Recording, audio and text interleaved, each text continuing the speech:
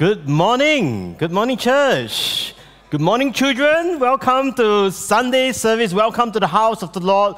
Welcome to His very sanctuary. For our call to worship today, can I invite all of us to stand to our feet and read it together? Okay, before we begin our time of worship, we will be reading portions of scripture from Psalms 149. Starting from verse 1. Join me, okay? Start. Praise the Lord.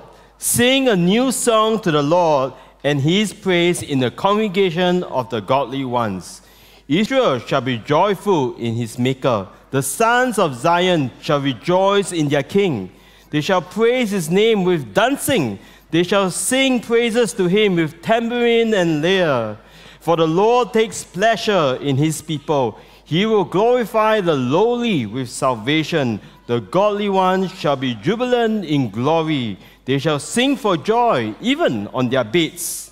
The high praises of God shall be in their mouth. In verse 9 it says, this is an honor for all His godly ones. So church, let us praise the Lord. Amen. Come, let's clap our hands as we invite the Lord into this holy place this morning.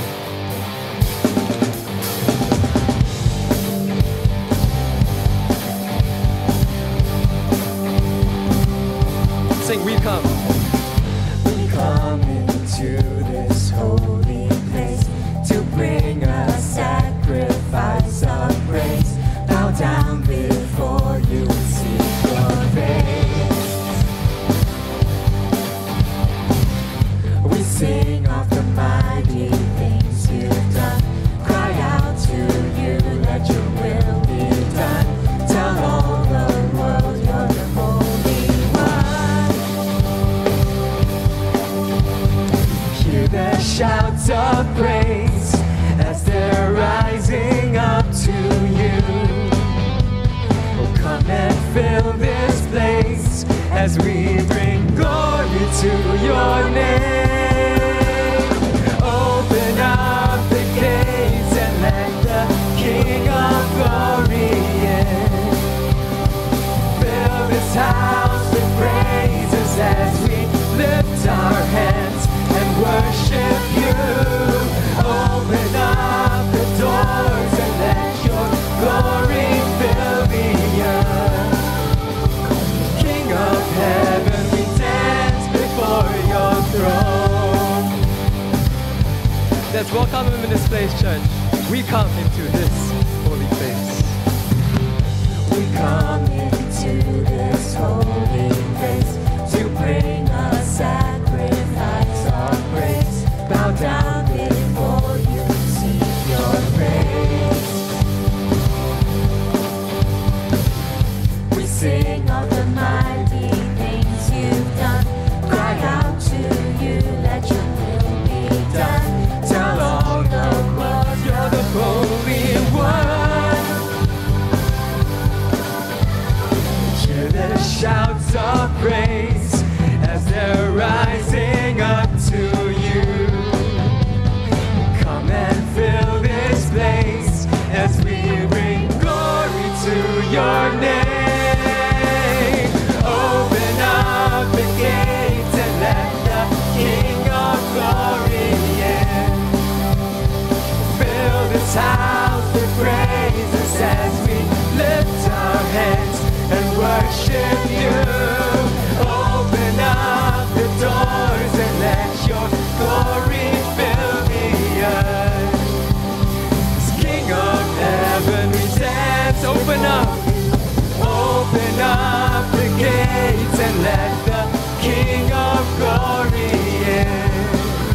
Won't you fill this house with praises as we lift our hands and worship you. Open up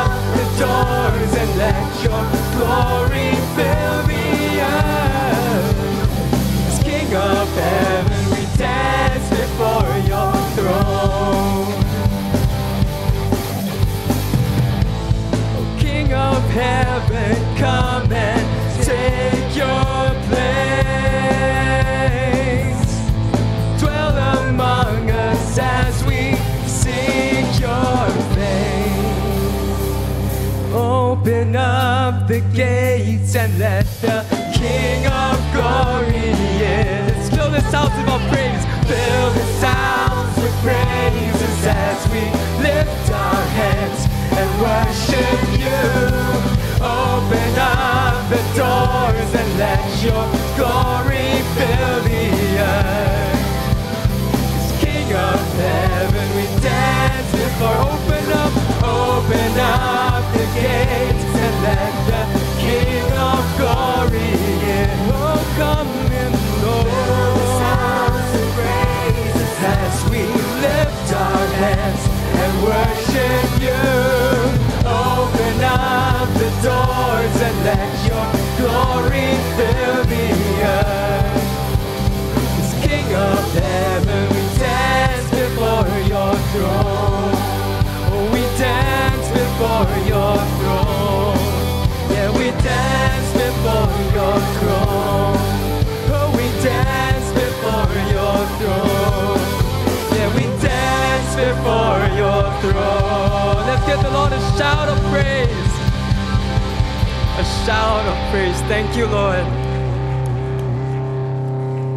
You know, this morning I was reminded of what Paul said, to rejoice always and pray continually in every circumstance.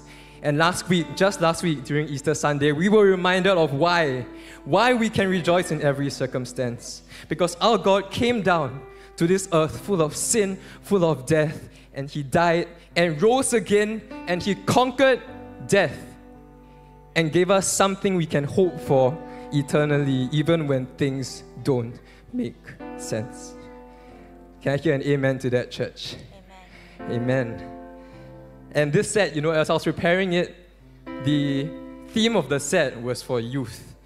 And I thought, you know, what do youth do best that I want to get the church to do? And I was reminded, you know, in the Bible, there's someone who's not really a youth. You know, his name is King David. And what did he do when he praised the Lord? He danced before the Lord. Yes, that's right. He danced before the Lord. You know, I know King David is not a youth, but who here, can I get those who are 26 and under to raise your hands? 26 and under. Yeah, all right, you guys. I'm going to be up here on stage dancing. You guys are going to dance with me as well, okay? Can I get those who are 62 and under to raise your hand as well? Yeah, take comfort in the fact that King David is around your age as well through his life, and yet he still danced before the Lord. Can I get everyone, the children of God, to raise your hand? Yeah, today we are going to learn and relearn, for some of us, to worship the Lord not just with our voices, not just with our hearts, but with our bodies as well. Okay, so for those of us who were my generation, okay, you know, back then we had this pastor called Pastor Kevin. And this Pastor Kevin taught us a dance in Frontline Youth. And I'm going to teach you guys a little bit of a modified variation of that dance that we can sing and praise the Lord together. All right, are we ready, church? All right, again, are we ready, church? All right, okay, so this is how the chorus of the song goes, okay, without the music first. So it goes, so blessed, I can contain it. Because you don't know what to do with it, so blessed, okay? I can contain it, okay? So much, I've got to give it away. Very nice. So you receive so much, you have to give it away, okay? Now this one, okay. Your love, okay, has taught me to live now. Yeah, okay, I understand there are some of you who are a bit mobile impaired. Those 26 under, you're not. You better dance with me. Okay? Those who, you know, struggle with conditions or whatnot, you don't have to jump. You can just like, you know, you can just dance like that. Yeah. Okay, just turn around or just dance on the spot. You know, make a joyful movement to the Lord today. Okay? And then the last line, King of... wait. What's the last line again? You are more than enough for me. So it goes, you are more than enough for me. Okay, I gave this one, but you can do a freestyle for this last line. Okay? All right, now let's try that with the music. Are you ready? Okay, just try the chorus first. I'm so blessed. Go! So blessed, I can't contain it. So much I gotta give it away. Your love has taught me to live now. You are more than enough for me. Wow! Can you all give yourselves a round of applause? That was beautiful.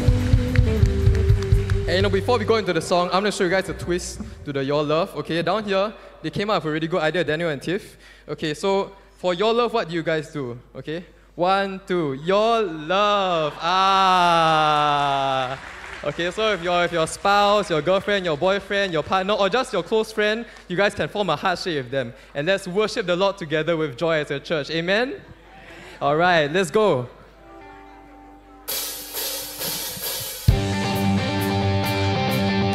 Clap along.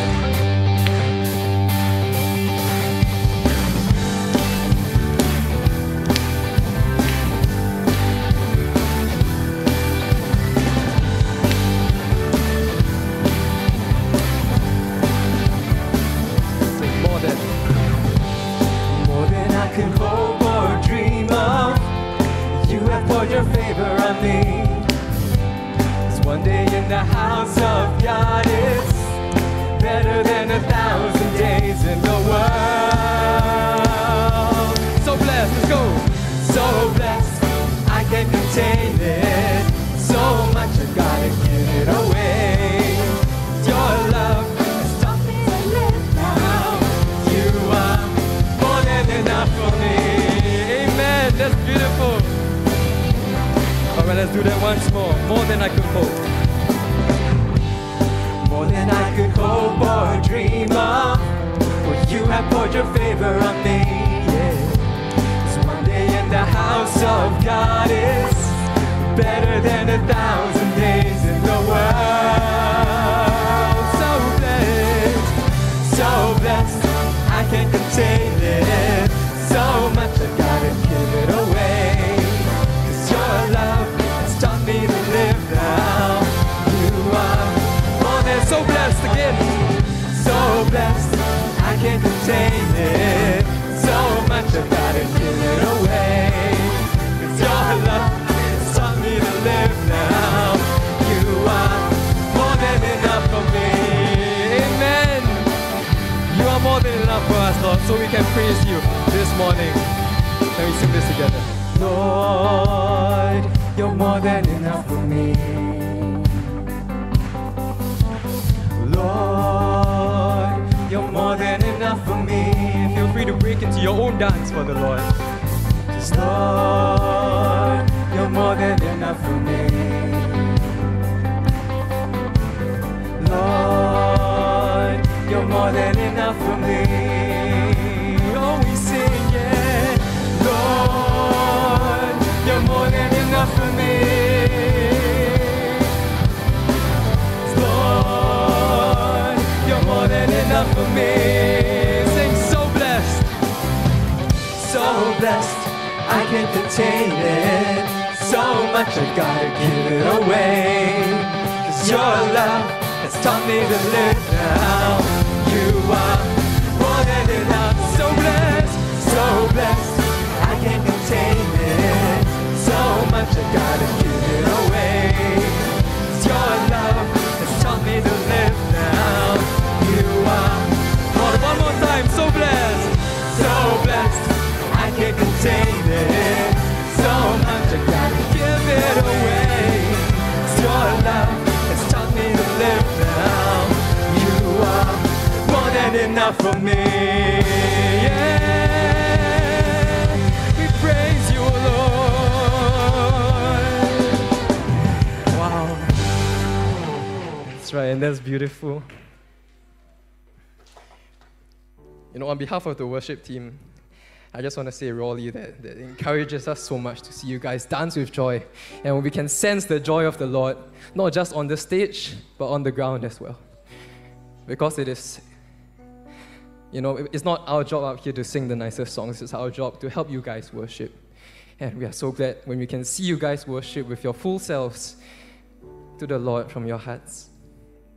So amen, and thank God for that.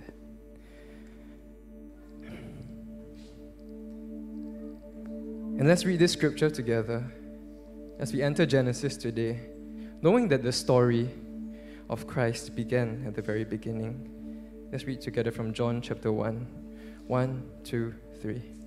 In the beginning was the Word, and the Word was with God, and the Word was God.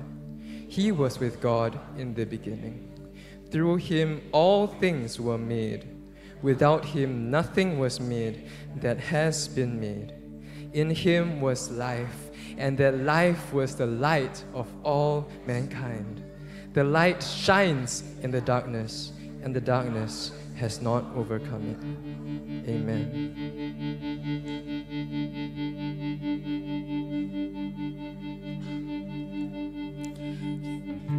You are the Word at the beginning, one with God the Lord Most High. Your hidden glory in creation, now revealed in you are Christ. What a beautiful name it is. What a beautiful name it is. The name of Jesus Christ, my King. What a beautiful name it is. Nothing compares to this. What a beautiful name it is. The name of Jesus. We were the loneliest of sinners, yet Jesus, you laid your life down. My sin was great, your love was greater. Oh, I could separate us now. What a wonderful name it is. What a wonderful name it is. The name of Jesus Christ, my King. What a wonderful name it is. Oh, nothing compares to this. What a wonderful name it is. The name of Jesus. What a wonderful name it is. The name of Jesus.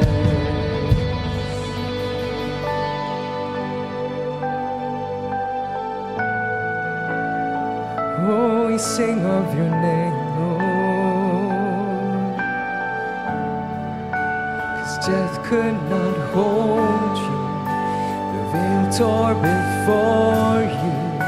You silenced the boast of sin and grave.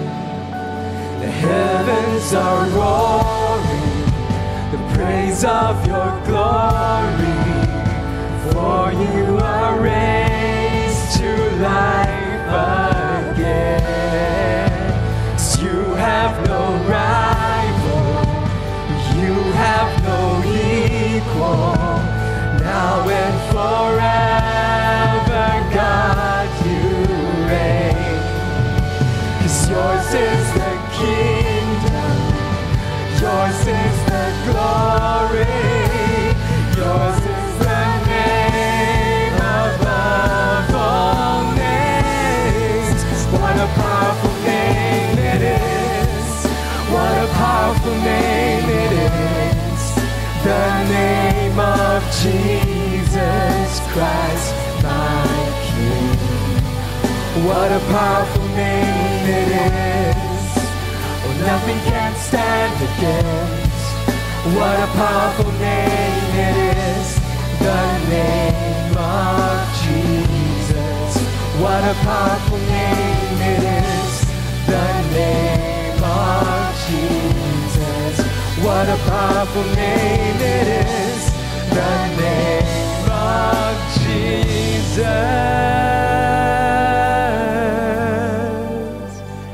Ooh.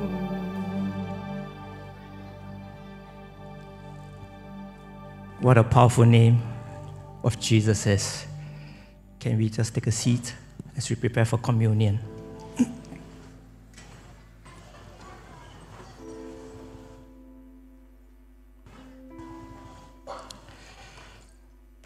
Good Friday and the Resurrection Sunday has just passed.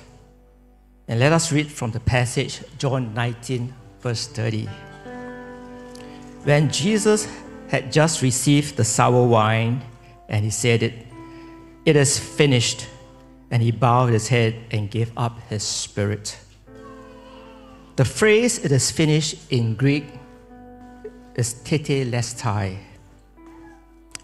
It's an interesting Greek word, and when Jesus uttered it, the word tetelestai, it means Jesus' work was completed. His work for our sins has been done. And Scripture has been fulfilled. All the prophecies about Christ has been fulfilled. And this Greek word, telestai, is in a perfect verb tense in Greek, which means completed in the past, but whose results continue into the present. So with the death of Christ, our sins became powerless to rule over us. Jesus destroyed the curse of sin. It is still true today and for all of us. Let us take some moments to reflect on that before we partake of the communion. Give all ourselves some time as we come before the Lord, and think also for the confession of our sins that we have before we partake of the bread and wine. So if those of you who do not have the communion elements, please raise your hands and the ushers will bring them to you.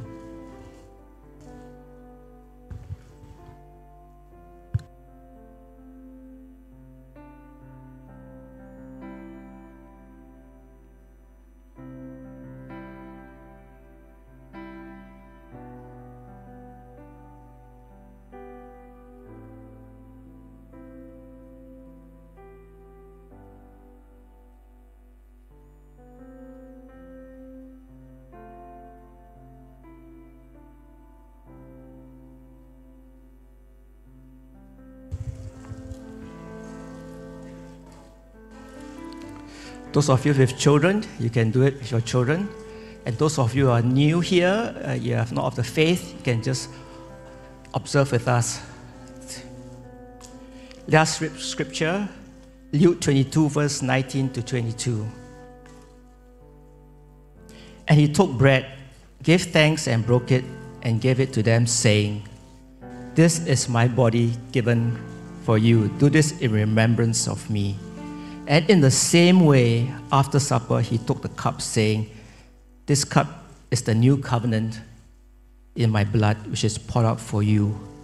Let us all partake of the elements together."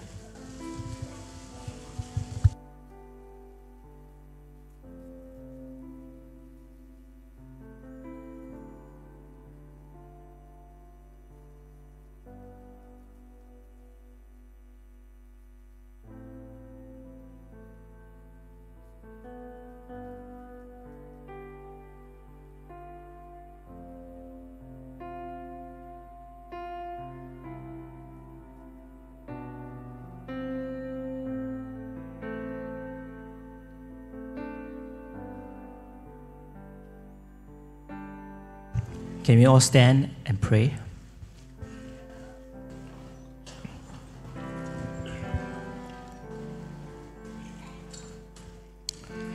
Heavenly Father, we are thankful, Lord, for what Christ has done for us, for dying on the cross for our sins. And thank you, Lord, it is finished because he has fulfilled the requirements so that our sins can be forgiven. And he has fulfilled prophecy, Father. And what he has done, the result of it continues today, so we can come before the throne and confess our sins, knowing, Lord, that we are right before you. And we are thankful, Father, for all that Christ has done. In Christ's name we pray. Amen.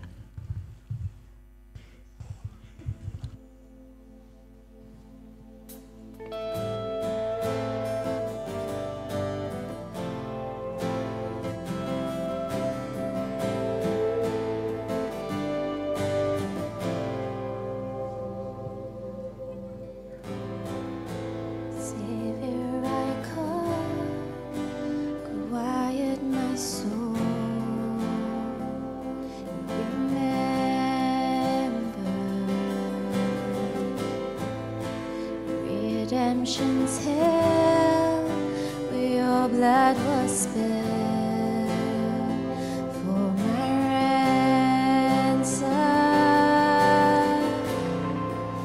And every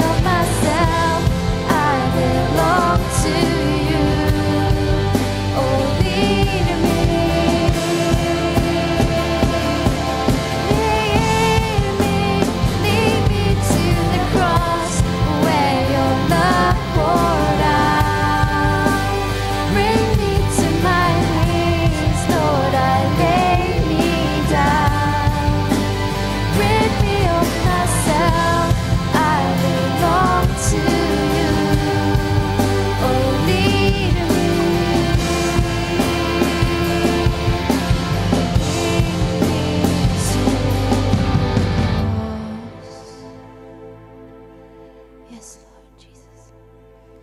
Lord, we want to thank you for everything that you've done for us on the cross. And I pray, Lord, that you would help us to be led to the cross daily, that we will pick it up and die to ourselves and die to our earthly desires and only live for you and you alone, Lord. And I thank you that for everything that you have done for us in our lives, and I pray that we will live lives that are worthy of your calling. In your precious name I pray. Amen. Please be seated.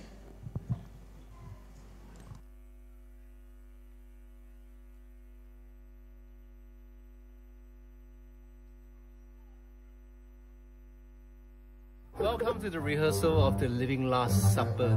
What are you acting as? The Doubting Thomas. My name is Simon. I used to be a member of the Zealots until Jesus called me. Like he's calling me now. Hello, Jesus. And who are you guys? I'm Matthew. Okay. And I is Jesus. You are who? I'm Jesus. And you're who? I'm Jesus. Blasphemy. Blasphemy. And who is this? Judas Iscariot.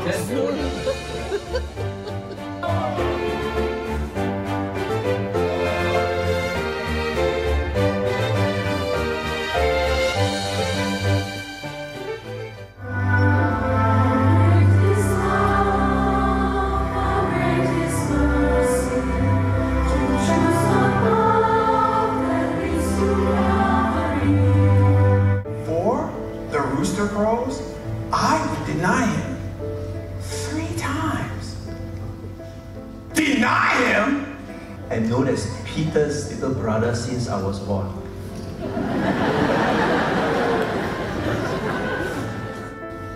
Jesus called John and I the sons of thunder. Well, we believed that God and God alone ruled over the holy nation. Will I, Thaddeus, betray you? Is it I?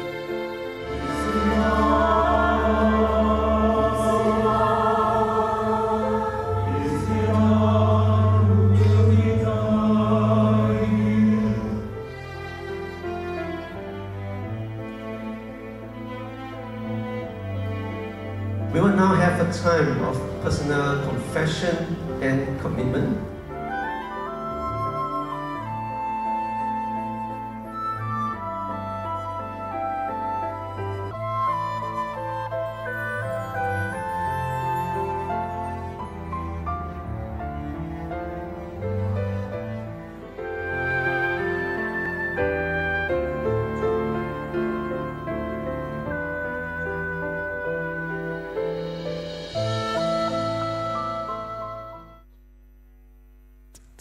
A round of applause. And who for? I don't know. You know, after I watched that video and I think about what happened on Friday, I realized we have so much to thank God for. I mean, for us who were acting on stage, we found that are we real? Because we also wanted to go up and take the cross and the hearts and confess before the Lord, didn't we, Daniel? And it was so moving to see the church as one. We have so much to give thanks for that I felt that I told Daniel, sorry, Daniel, this is very tall, I bring it down now. Okay. I told Daniel, I want to do the announcements, this part, because this is so important. We celebrate our risen Lord, and that is such a truth that cannot be compromised. Throughout Passion Week, so much happened in our church. We find that from the Monday to Thursday of Passion Week, it was an evening of prayer that was opened up by the Koreans and Pastor Tae-hoon there. And Pastor Tae-hoon says never before has he had evenings where 30 people showed up to just quietly pray. And there was no like organized thing, right? You just came and you just prayed. And that was a beautiful moment. You find also that in the Filipino Chinese congregations, there's an increase in numbers over the last week. The Nepali has begun tracting before and after their services at Tekka Market. And again, more people are coming. Guys, we might be running out of space, which is a good thing. You can laugh. Uncomfortable laugh, oh dear. It's a good thing. And then after that, we have the living Last Supper. And we weren't expecting. Somebody said, when they stood at the foyer there, people were streaming. There was no gap, just like heads and heads just came walking towards the door. And we never anticipated such an outpouring of hearts at the different stations. And we're just so thankful. So here, guys, the video is ready. It's been nicely cleaned up with our new cameras. Ta-da! And that one's a new camera, so it follows you whoever's mouth is moving. And that's we thank God for such devices. So you may view that, and for those of you who would like to enjoy it again, or you can bring it to your friends, that's an opportunity. Another group of people I want to talk about over Easter weekend is our Kingdom Jewels. Kingdom Jewels, where are you? Can you raise your hands? Yay! Children, do you know there were so many of you who gave your life to Jesus Christ? So many of you said, I want Jesus to be my Savior. I want Jesus to be my King. Do you know how many of you raised your hands and that we have a record number? There were 49. Wow! When we hear that, sometimes don't know to laugh or to cry because we're so happy. But that is what God is doing in your hearts. But we want you to grow. We want you to become more like Jesus, to understand His Word. But you know one problem we have? We don't have teachers. So those of us who don't have ministries already, can you all step up? Those of you who have been warming the seats, sit on the very nice, the seat now worn out already, not doing anything, please do something. Can you come and serve the Lord? Can you give your worship to the Lord by saying, I want to teach young people how to love the Lord, how to open His Word, right? How not to just tell cute stories, but after cute stories, then you also tell how this wonderful God is in my life, because kids, you're having a hard time in school and at home, you got so many things to think about. If you don't have Jesus, we are not doing a good job because we need teachers. So I have to say this for you all. Please seriously consider, we badly need teachers. So kindly sign up at that QR code, talk to the team of the KJ ministry. And with that, I will ask you to, dear and Daniel, to carry on. Yes, it is you. It is you. Get on with it. All right. Thank you. Indeed, we need to step up to serve at Kingdom Jewel, to serve. Right now, we also want you to step up and turn around and greet and welcome those around us. Shall we rise to our feet, step up, reach out to a few friends, say good morning, welcome to the house of the Lord. Especially friends that are new to Bartley.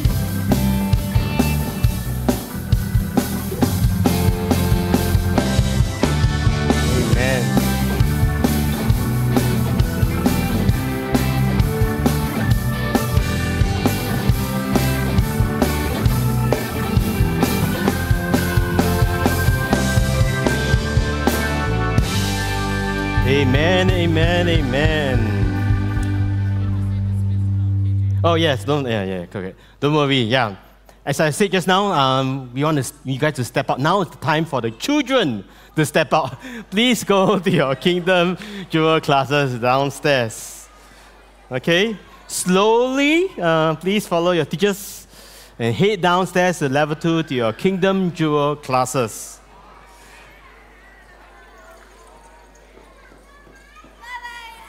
Bye-bye.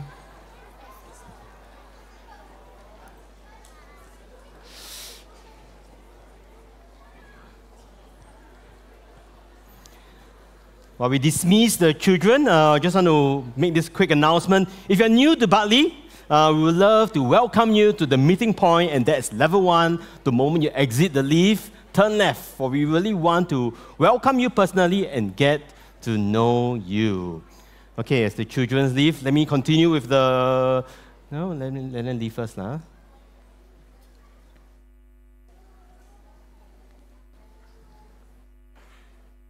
Okay, very good. With that, shall we continue our time of worship through the giving of our tithes and offering? You know, Proverbs chapter 3, verse 9 says, honor the Lord with your wealth. And continue to say, with the first fruits of all your produce. And just as God was pleased with Abel's sacrifice and offering in Genesis, may we give to our Lord, may we offer to our God, may we honor God with our first fruits of our lives. Church, shall we worship the Lord with our tithes and offerings? Ushers, can I invite you to please pass the offering bag? And for those who wish to give digitally, please follow the instructions on the screen.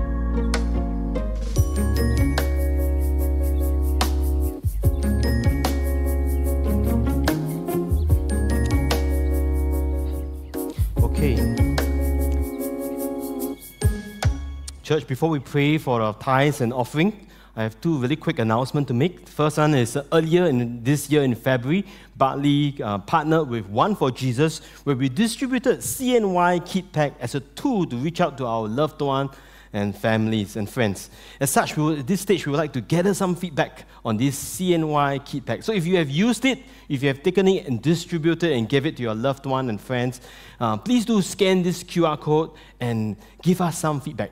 Answer the 3 questions, really short, 3 yes and no questions. So if I would like to give you this time, since it's only 3 questions, yes and no, please whip up your phone and scan the QR code if you have participated in this CNY Kit Pack, where you give this kit pack to your loved ones. If you have participated, take this time to just quickly scan the QR code. It's really fast. 3 questions, 3 yes and no only. So really give you some time, very short time to just scan. Okay, those who have scanned. Okay, so for our next announcement, please allow me to slow down, and for it's with a heavy heart that I have to announce the following. Bartley Christian Church is saddened that our missionary Tang Naite passed away and went home to the Lord last Monday on April 1st, 2024. From Northeast India, Tang Naite obeyed the Lord to serve as a missionary in 1982. Together with his wife Ching and their children, Gup and Nem, they left for Bangkok, Thailand in 1989 with OMF, Overseas Mission Fellowship, where he was involved mainly in church planting. In 2000, they moved to Manila, Philippines, where Tang taught at the Asian Theological Seminary for a decade. Then the Lord called them back to Thailand, where he worked in Chiang Mai Theological Seminary. Later, he became the Dean of Asia Cross-Cultural Training Institute, also known as ACTI, training missionaries while helming the role of regional leader of OMF Northern Thailand. In 2018, Tang and Chin retired from OMF after 30 years of service. They returned to India with SIM East Asia as mobilization and training consultant, training missionaries, theological students, conducting consultation for mission leaders, and as well as mobilizing churches for missions. They were intentional in training and mobilizing the next generation to reach the unreached. Tang writes this: "Since I was called to serve the Lord, I committed my life to reach the unreached, to tell the love of Christ, so that no one should live or die without hearing the name of Jesus. Last year, during the month of February, Tang was diagnosed with lung cancer. And earlier this week, on Monday, April 1st, 2024, around 11:50 p.m. at Health City Hospital in Assam, India, his earthly journey came to an end. Tang was promoted to glory. Tang Naite lived his life reaching the unreached, loving the unloved, reflecting Christ to all, and quoting from William Borden, Tang lived his life with no reserves, no retreat, and no regrets. He gave it all to Christ. He lived it all for Christ. Church, shall we keep his family, his wife, and his children in prayer? With that, shall we bow our heads and pray? Let's pray. Almighty and sovereign God, we lift up our missionary family, Tang Naite, into your hands. May you grant them comfort and peace in this season of loss. May your presence comfort them. May your word grant them confidence, and may your promises grant them hope. For it is in your word and in your promises that we know that they know that we will see Tang again in heaven. And as such, we thank you for the life of Tang Naite, for the many years of devoted and faithful service to you, inspiring many towards missions across the globe, including us here at Bartley. So Lord, as you have used Tang, we ask that you too will use each of us here for your kingdom's work. May you use us. May you use our tithes and offering of which we have just given to you. May it be a sweet aroma, an offering to you. And may you use it to expand your kingdom's work. Lord, now as we listen to your word, may you speak through Pastor Joe. May he be your mouthpiece, your messenger, your very servant, of which now he reveals your heart to us. So Lord, we welcome your word. We welcome you to have your ways in our lives. Lord, we thank you and we love you. In Jesus' name we pray. Amen.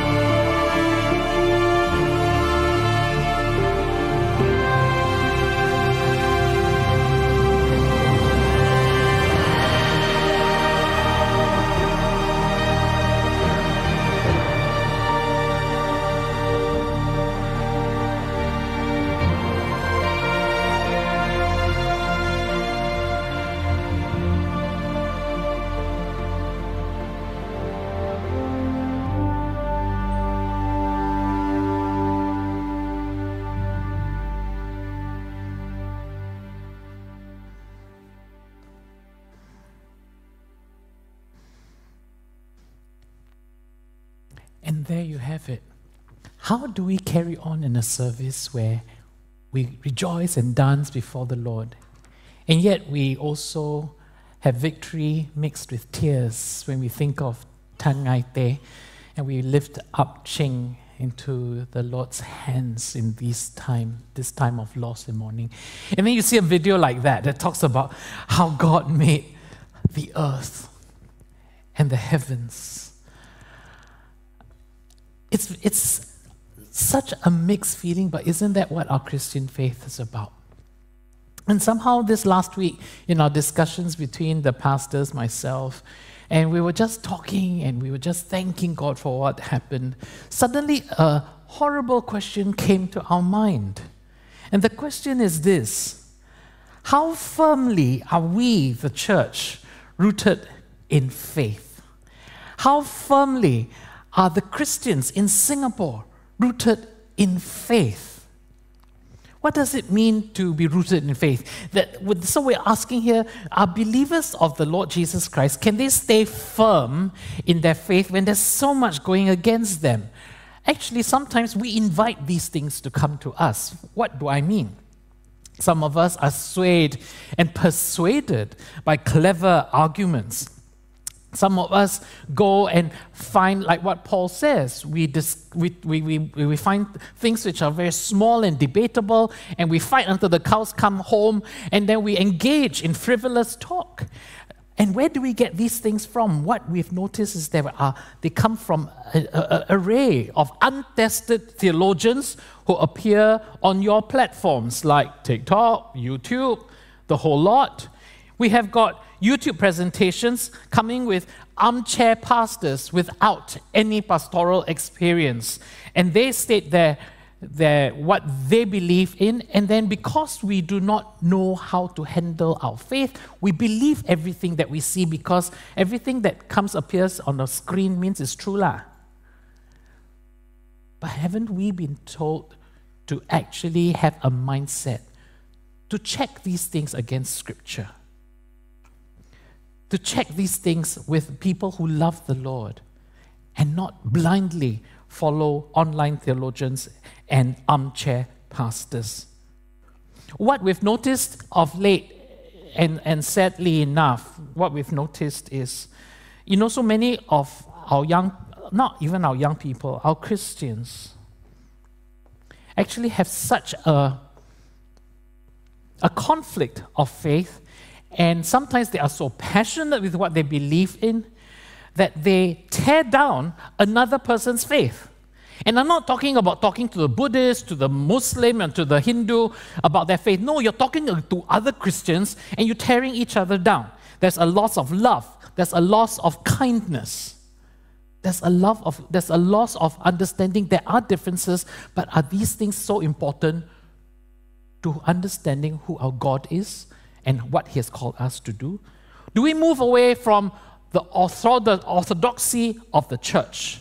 And that means, this is a thing that was said to me in seminary. Everything that we know about God or are allowed to know about God has already been explored. There is no new character about God that we do not know about, that our forefathers had not known. Because Scripture has not changed. So don't go and look for new discovery, because that could be dangerous. We live in dangerous times. There are political and economic instabilities. We live in dangerous times because the winds of change challenge our foundations of faith. And not only challenge our faith, sometimes they fan the flame of fear. And the more frightened I am, and because I don't have a foundation, I go to what comes to me easily. I'm so afraid that I replace a right understanding of God with what I fear. I'm so afraid that I displace God as master, sovereign king of my life because I must watch that YouTube because this guy said it right. These are dangerous times. I do not want us to find that we're building our house on the rock, and our house that we think is on a rock and it turned out to be on sand. Can we tell the difference? Can we truly tell the difference between the truths about God that does not change in time with human thoughts that are transient? And so this is why we want to introduce to you the book of Genesis. We need to go back to the start lah. the book of Genesis we have actually carved it up into 3 sections. So we're not going to finish all the book in this whole year. That's almost not possible. We are actually going to stretch this to 3 years. So for 2024, it will be 12 chapters. How does this build foundation? Build foundation in this way. Some of you who are visitors here, you may not know we've got this thing here going for this year onwards. Say it with me. Foundations deep, love surround, missions go. Foundations deep, love surround, missions go. Because if my foundation is clear and I know who my God is and what He wants me to do, I build love in all that I deal with, in leadership, one another, my cell group leaders, my MC, my DG, with my children, with the family, with difficult people. We build love so that together we can go in missions and we can talk about our Lord Jesus because our lives have been consistent as much as we can. And so what is foundation deep in Genesis? This is foundation deep. In Genesis, I hope you will learn who God is. We need to understand God as much as our mind can contain Him, which is almost impossible. And once we know who our Maker is, then that asks the questions, who are we? Because He made us. Surely there's a reason why He made us. And then what are we here for? Which then leads to the question, whose do we belong? Whose are we? Who do you belong to? If I belong to God the Father through Jesus Christ and sealed with the Holy Spirit, that means there's something very precious about me He wants me to do. So what am I to do?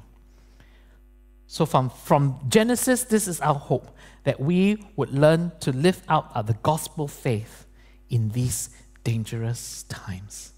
And so here is your broad strokes for 12 weeks of Genesis.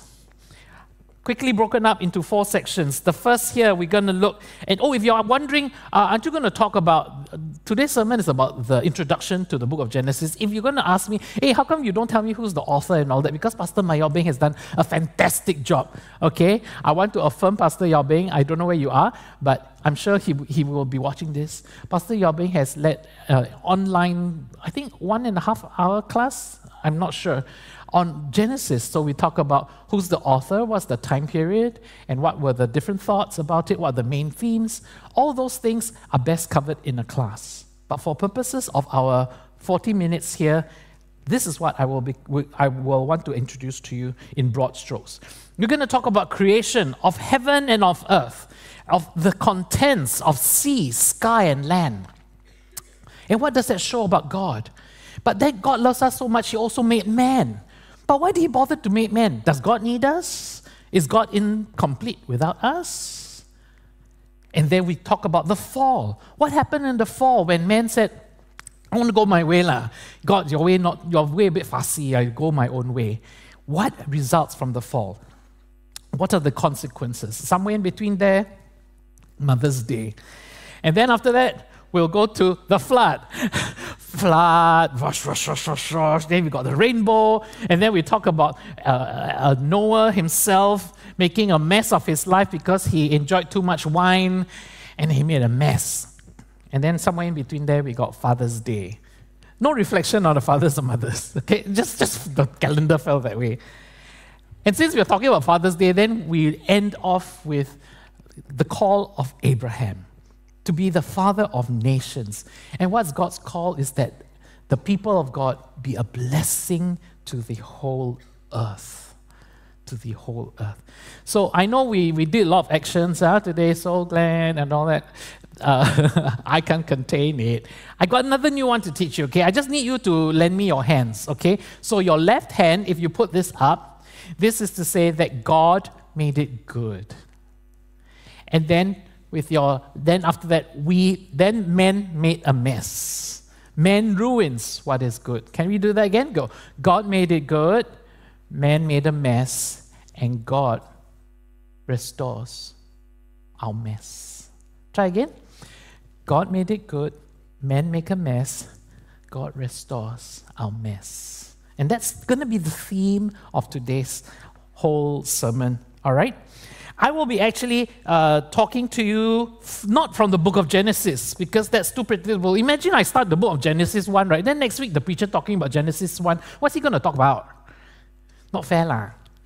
And so I realized, why don't I look at Genesis, but with a mirror passage? And the mirror passage is from the book of John. They are very similar. Scholars have seen, why did John write after the book of Genesis? And so throughout this sermon, there are just two sections in my sermon here. First, we're going to talk about God and man. The second one, we're talking about light and darkness. Okay, so hang on with me. We're going to go on this, right? We're going to be jumping between Genesis and John, and it is going to be quite interesting.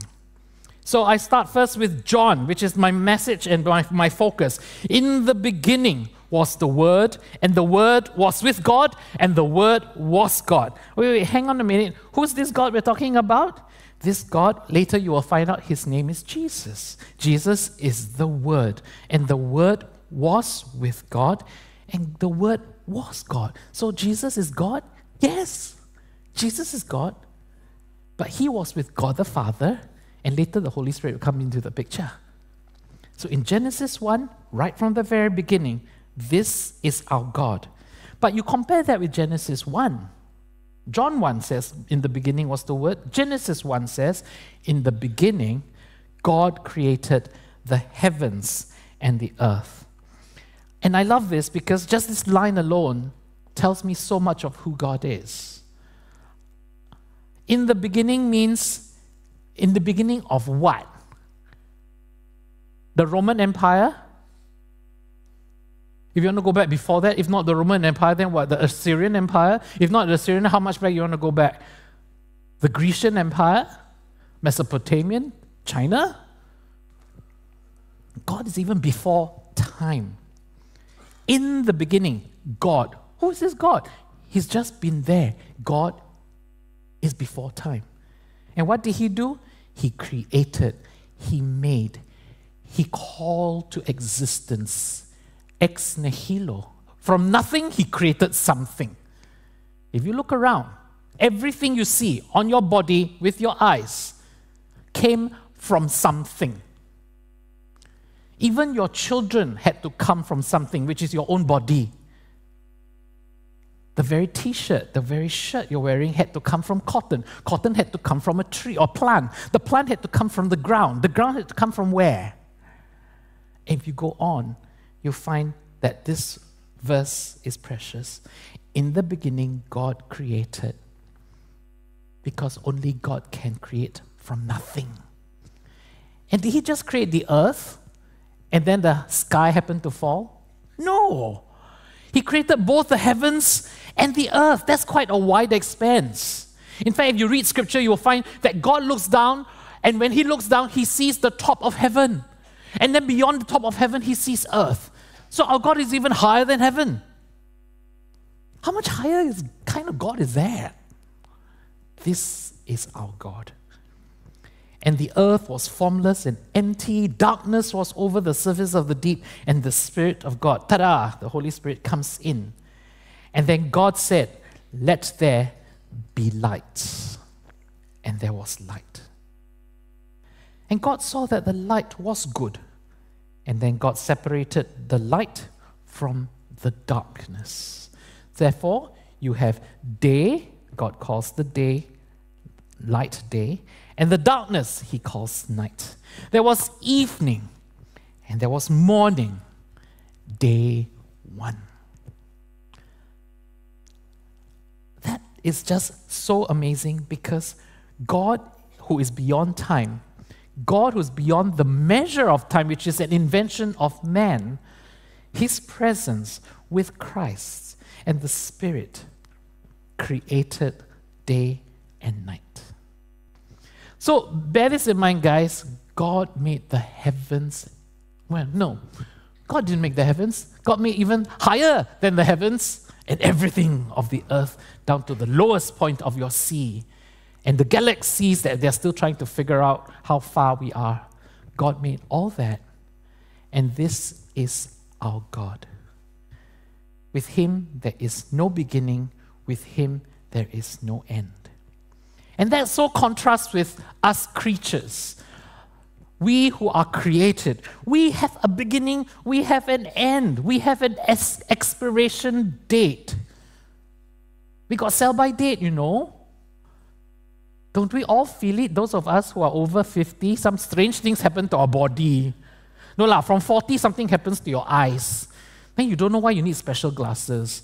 And then the knees start going. And then when old people like me come together, the first thing we ask, hey, what are you taking for your knees? Oh, you know why I'm taking? You can't sleep at night. Because we have an expiration date coming. But our God is not like that. Let's go to John. What does John say? John 1 verse 2 says, He, that means Christ, the Word, was with God in the beginning. Through Him all things were made. And without Him nothing was made that has been made. That means nothing came to existence if Jesus did not call it to existence. So that means the question we ask now is, who is man? Because you and I exist. Christ Jesus called us to existence. I quickly jump back to Genesis. How did man come to be?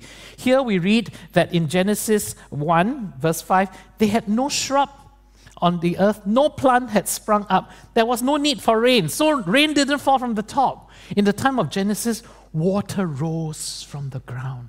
Some people think it's mists. Some people think that's how watered the earth.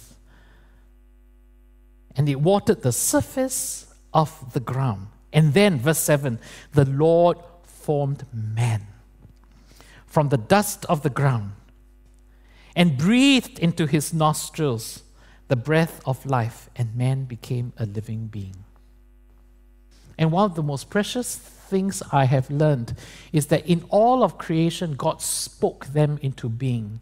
And later on, when you read in Genesis, when God created man with his own hands, he shaped man. Brothers, sisters, you all have been touched by God before you even know it. And you and I are infinite. All of us are finite, not infinite. We're all finite. God is infinite. We are limited. We have a start and stop date. And yet we are made by God. And we cannot remake ourselves. And therefore, we share a likeness of God. It says that we are made in the image of God. He shares with us some characteristics of who He is. He says, I love these people and they're called humans. They are made in my image.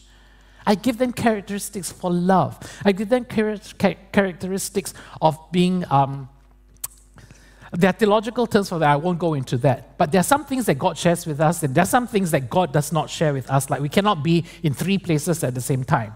Only God can. He's omnipresent. But some things He shares with us, He makes us knowledgeable so that we might know. But one thing is clear. We can never, ever be like God. We can never, ever be like God. Ultimately, we have become a humankind where we are rooted, anchored, and established in how God made us. This is God's plan for us. This is God's plan for us. If God called you, if God shaped you with His own hands, you are precious to Him. He has called you for a purpose. And so here is the recurring theme in Genesis, that God made it good. Where does the ruin come in then? Where does the ruin come in? I'll be talking to you right now from the book of Genesis 1 to Genesis 12, 4 stories. So you hang on with me, the 4 stories, Ken? The 4 stories are basically, number 1, the creation story. And that's what we're going to start first. God created everything good. Because you know what? God never makes anything not good. He's the perfect God. Why should He make something imperfect? He makes it all good. And then when He shaped you, the human, with His hands, when He breathed from His nostrils into you, the ruach, which is the breath of God, what did He say when you were completed? He says, all of creation is very good. The giraffe, the anemones, the plants, the bats, they're all good. But hey, this one got likeness of me. I think it's very good.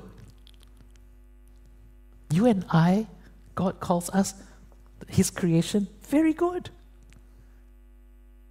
Story 1. Story 2.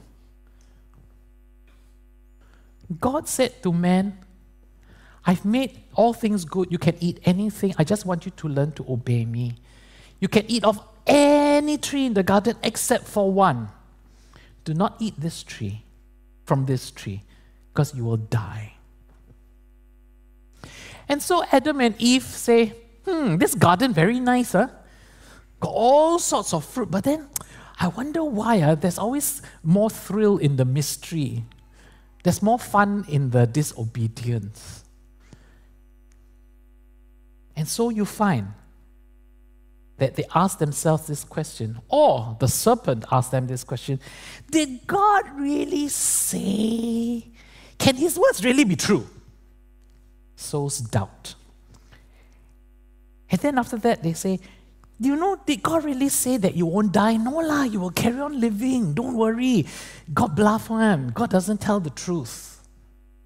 Your eyes will instead be open. And then Adam and Eve think, if my eyes are going to be open, I want to live forever because I want to know what's good and what's evil too. I want to know what evil is. In fact, I think God gave me a wrong advice. I can do better than Him. So I don't do what He asked me to do. And then at the end of it all is, I want to be God. I want to be God because I want to know all things. Why is God not trusting me with all things?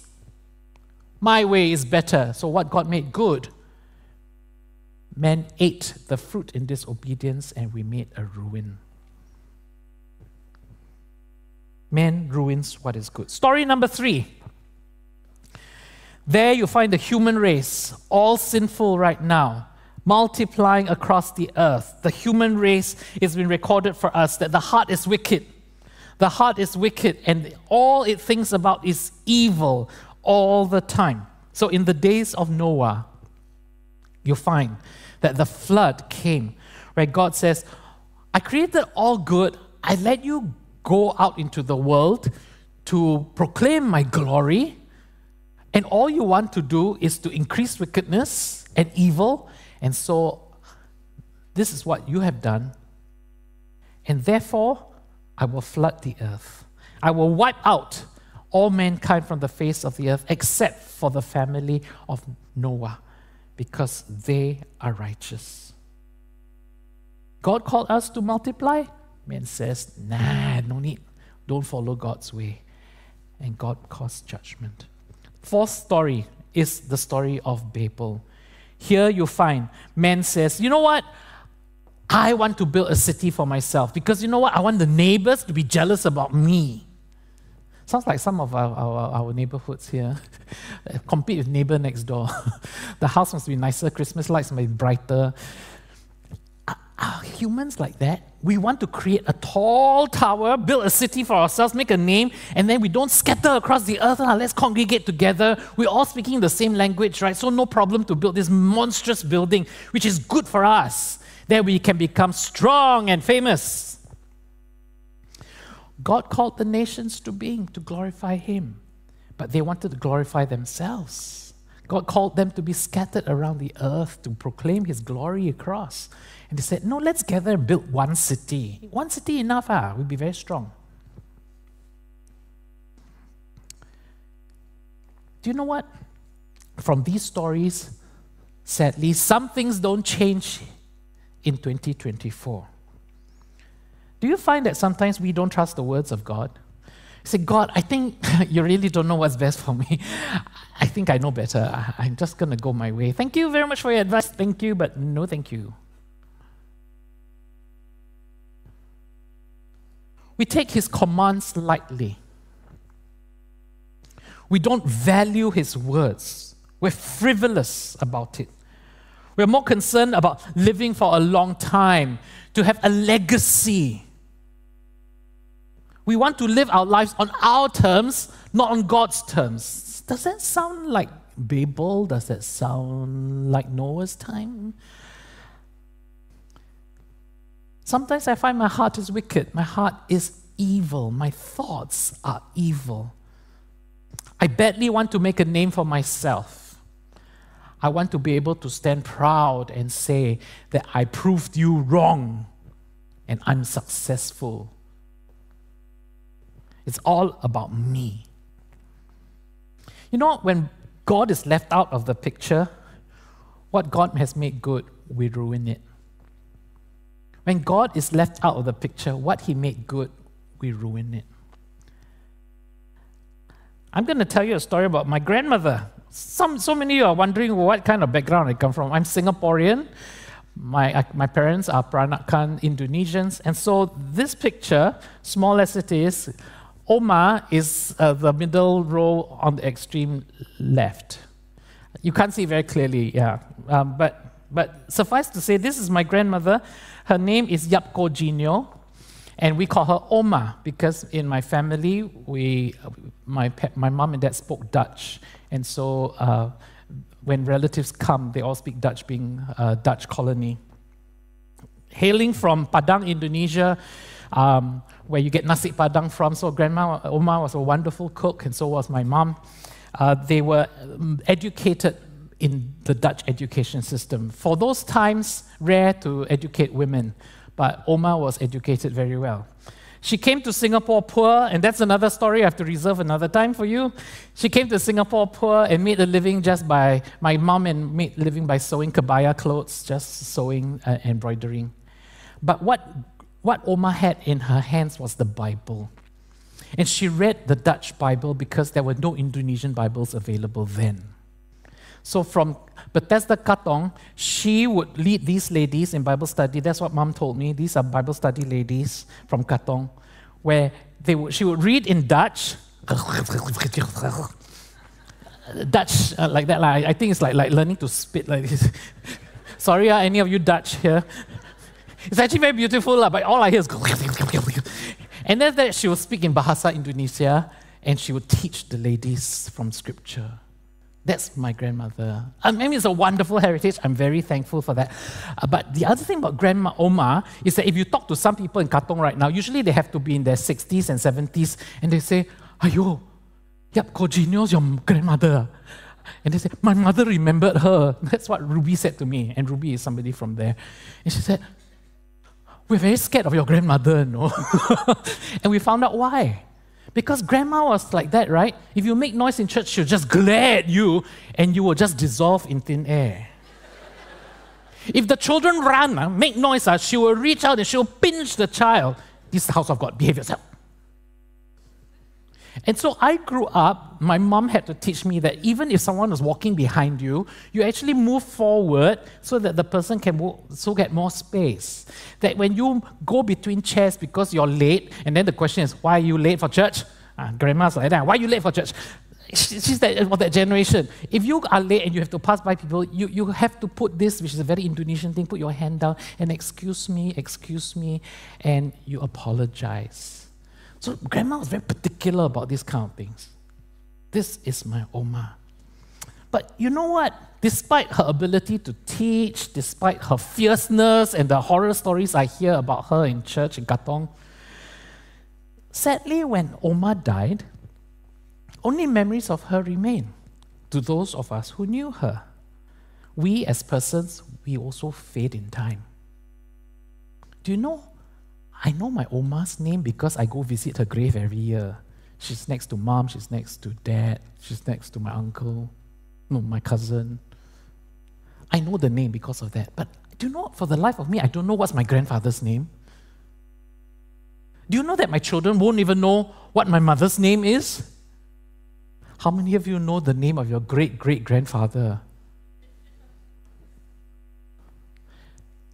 We have a start and stop date lah. We will also fade in time. I'm not slamming down my grandmother here, please don't get me wrong. What I'm saying is, however effective she was in the church, she also had an expiration date. So let's go back to the book of Genesis / John. God who made the heavens and the earth and all the contents, God who called us to being, suddenly called us precious in His eyes. He formed us with His hands. We have a shelf life. We have an expiration date.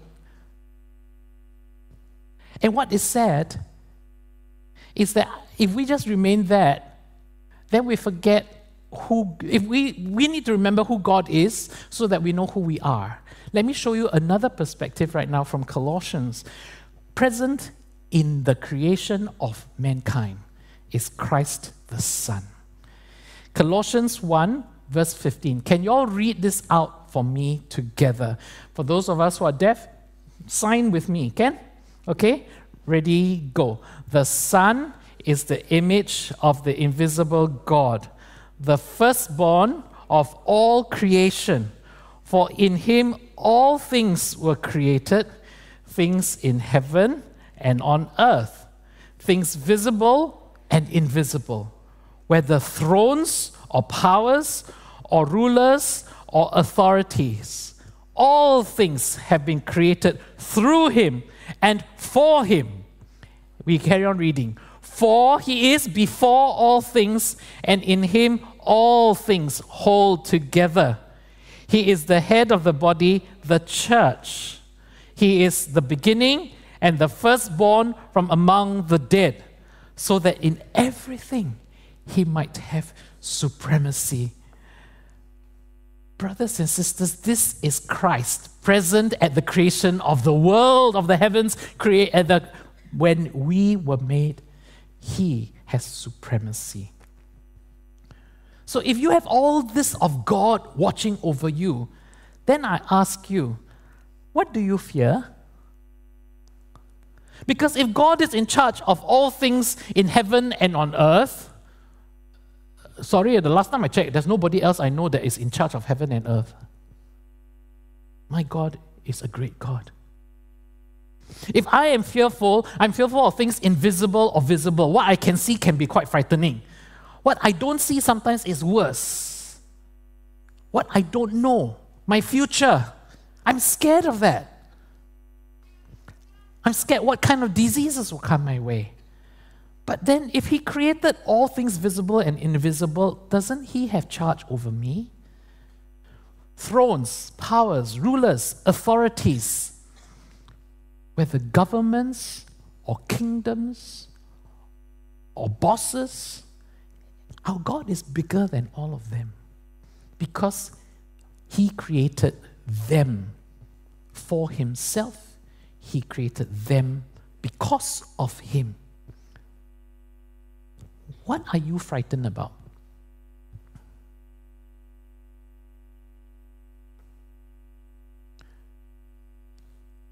And the way to look at life is to remember God made all that. God made me. But God, through Christ, has called all things to being. And if I'm one with Christ, am I then not in a safe place? Now we go to the second section of this sermon, John 1 verse 4. In Him was life. And we talk about light and darkness here. John 1 verse 4. In Him was life, and that life was the light of all mankind. In Christ, there's life and there's light. And this light shines in the darkness, and the darkness has not overcome it. As I think of Tang going home to the Lord, I'm somewhat jealous because he can see the light, because he can testify that the darkness has not overcome it. But isn't this what you and I shared here on Resurrection Sunday?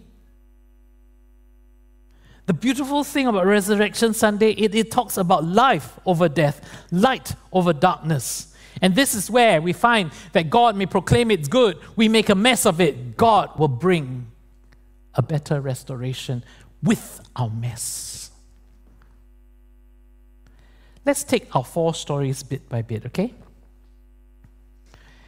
In all of creation, God made the world beautiful. It was good, and when He made man, it was very good. And this is the beauty of it all. God gave us everything. But we thought, God, yeah, why you didn't give me the little corner, that tree of good, of knowledge of good and evil? I want that too. God, I think my plan is better, and that becomes ruined. And the fall of man happened, and God had to kick us out of the garden. And there, in this garden, you find God proclaim punishment on women. Why does God punish? Because He's a God of justice and law. If I tell you not to do it, and you do it, and I let you get away with it, I'm only rewarding wrong. But I told you not to do it, but you've done it, so therefore there's the consequences to it. And these are the consequences. For the woman, I will make your pains in childbearing very severe. So before the fall, childbearing was a joy and pleasure.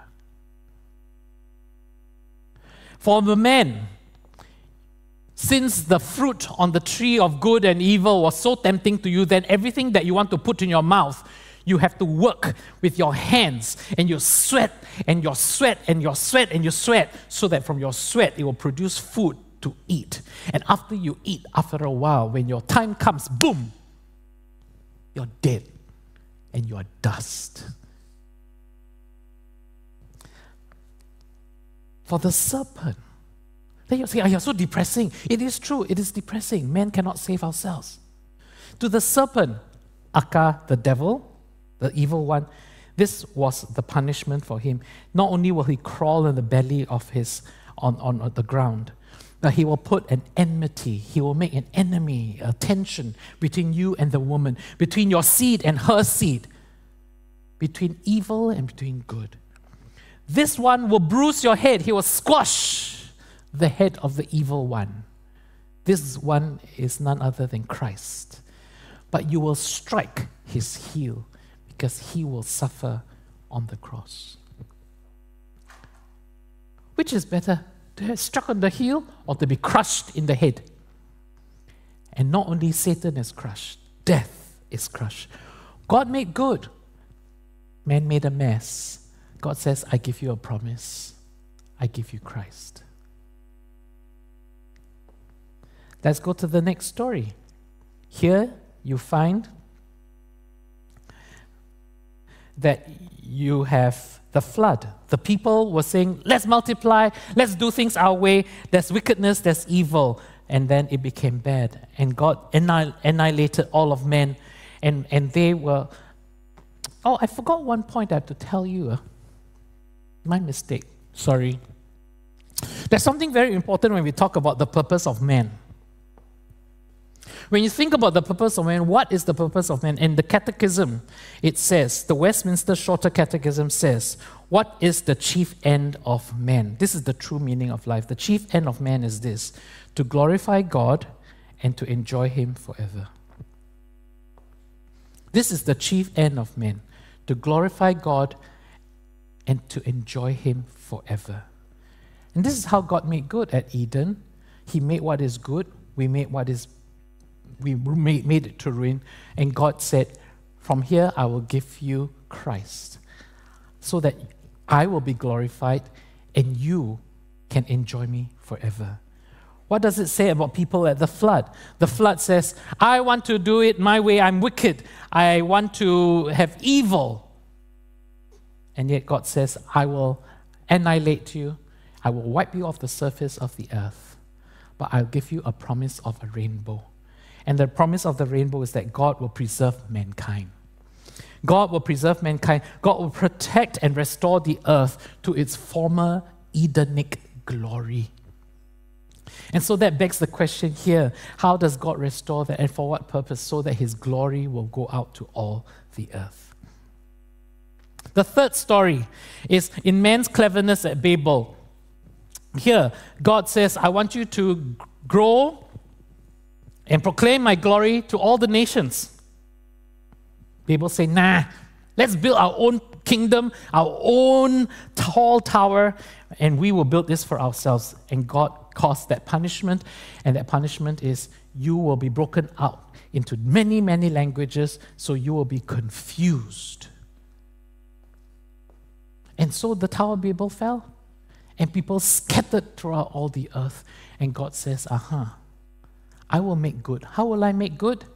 Many, many thousand years later, where God at Pentecost came down the Holy Spirit, and there were nations all around Jerusalem, and suddenly they were all abuzz when the Holy Spirit fell on them, and they all spoke one language, and they all understood, and that language was the gospel language, and they understood about Jesus Christ.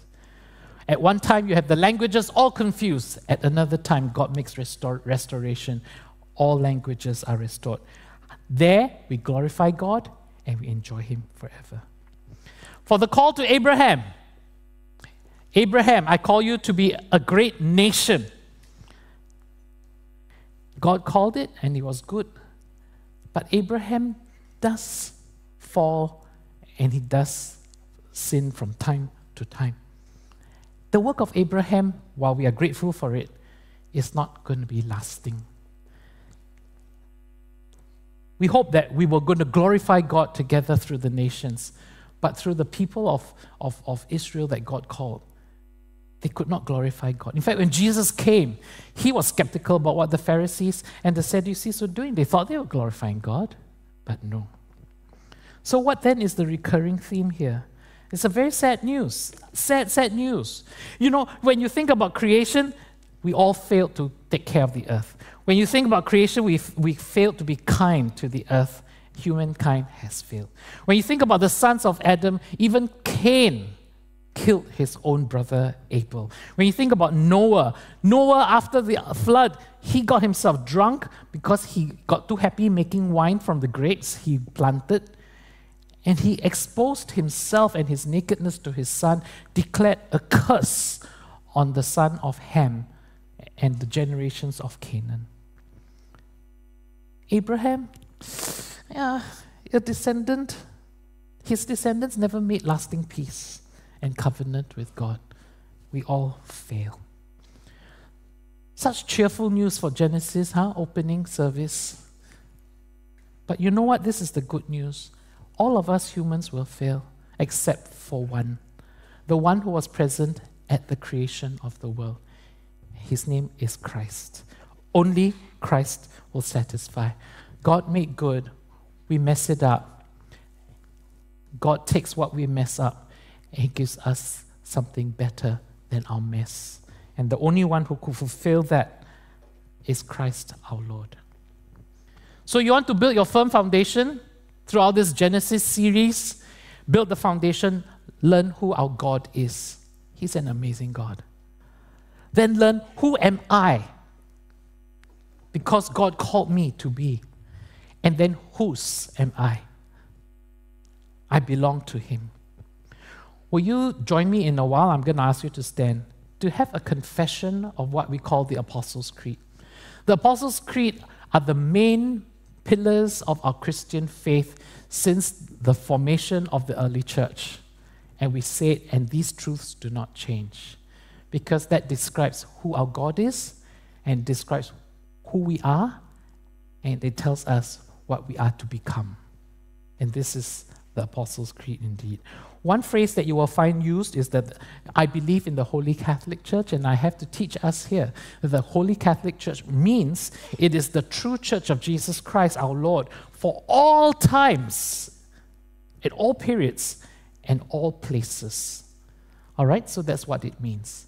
So please, can you rise, and will you just declare in song and with your lips as we sing this together?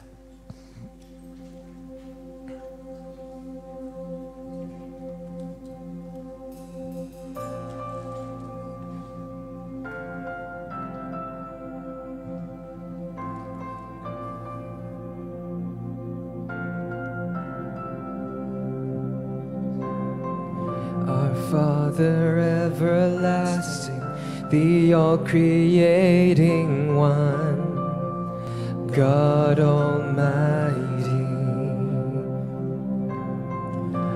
through your Holy Spirit, conceiving Christ the Son, praises our Savior. I believe in God our Father, I believe in Christ the Son. I believe in the Holy Spirit. Our God is 3 in 1. I believe in the resurrections when we will rise again. For I believe in the name of Jesus.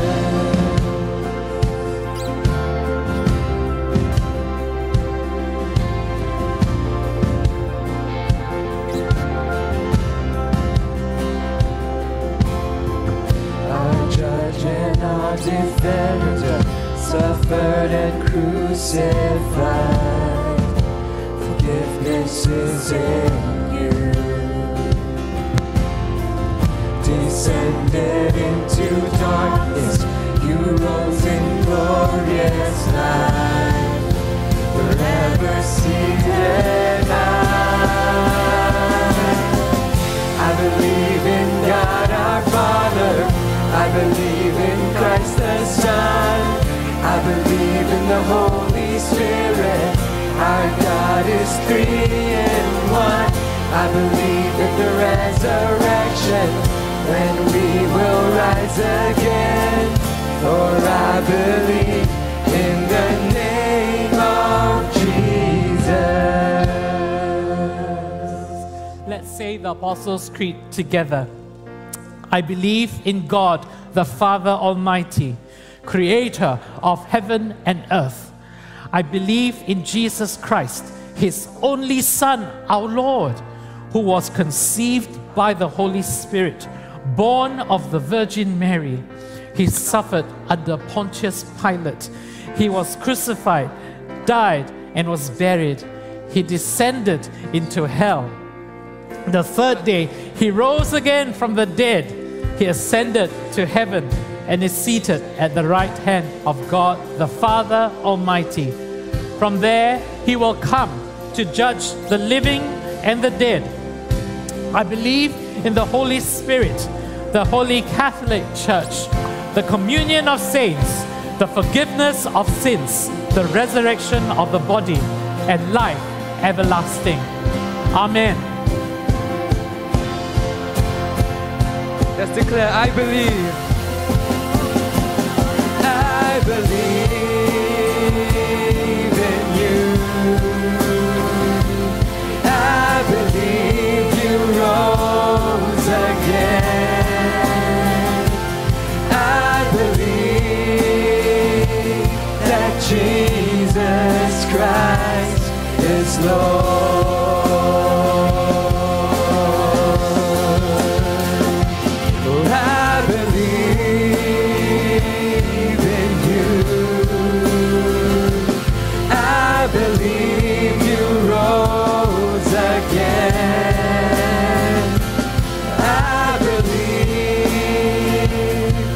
Jesus Christ is Lord.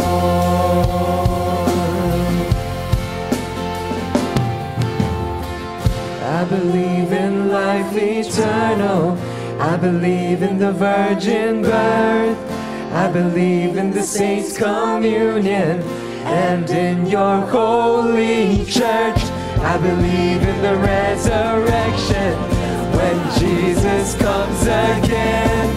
For I believe in the name of Jesus.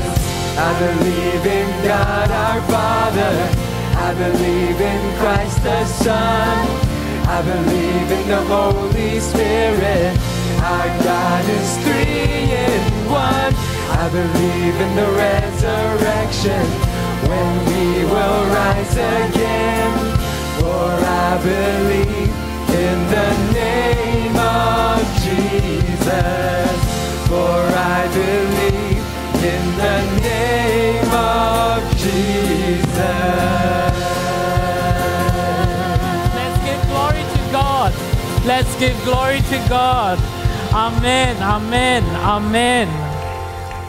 Oh, Father, we just bow our knee and we say, God, who are we that you would choose us from all of creation to be worthy to share an image with you? Who are we, O God, that when we fall to sin, you make right of our mess and you give us better than what we can do for ourselves? Who are we to accept eternal life through our Lord Jesus, who died, buried, rise again, and who shall return, and whom we shall meet in glory? Who are we that you seal us with the Holy Spirit and you call us the church, that we bear the name of Christ? Oh Father, will you work in our hearts and remind us of who you are and what you think of us, so that we might know who we are. And in so doing, we will step up to the plate and become what you want us to be. Gospel bearers, to bring healing to those who are in need of healing, to free the prisoners, to bind the wounds of those who are hurt, to walk alongside the suffering, to bring light in darkness, that they might also bow the knee and call you Lord and Savior. And so may we go with your blessing upon us from 2 Peter chapter 1. May grace and peace be multiplied to you in the knowledge of God and of Jesus our Lord. His divine power has granted us all things that pertain to life and godliness through the knowledge of Him who has called us to His own glory and excellence. Glory be to the Father, and to the Son, and to the Holy Spirit. Our gracious Father, our God, 3 in 1. We give you thanks. And God's people together we say, Amen. Amen. God bless you. God be with you in this week to come.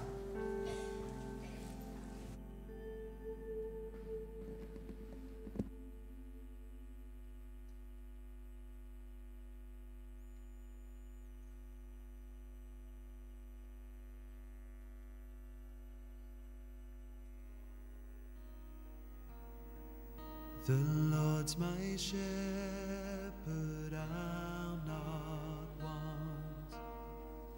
He makes me lie in pastures green. He leads me by